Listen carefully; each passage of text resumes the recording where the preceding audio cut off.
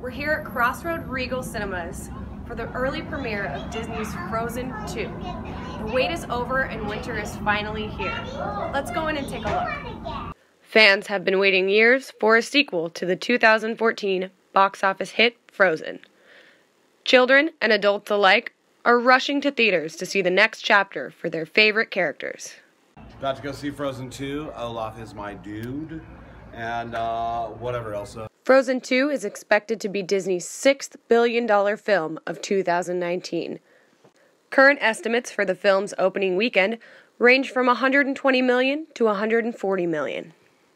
Stores such as Target have begun the rollout of Frozen 2 merchandise just in time for the holiday season.